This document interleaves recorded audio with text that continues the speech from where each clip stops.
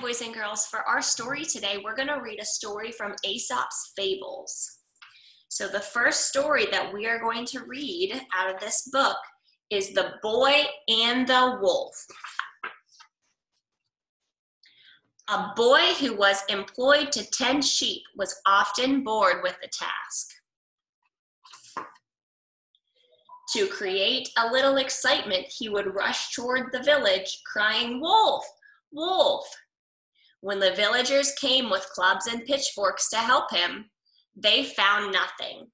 This seemed such a good sport that a few days later the boy cried out again, and once more the people ran to help him.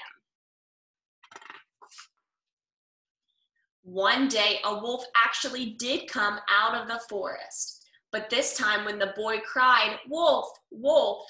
the villagers thought he was playing his tricks again and refused to stir. Meanwhile, the sheep were at the mercy of the wolf, who enjoyed a hearty meal. Good job listening to the story, boys and girls. We're going to read another story from Aesop's Fables tomorrow, okay? And in the meantime, we're going to do a fun reading activity next. I'll see you then. Bye.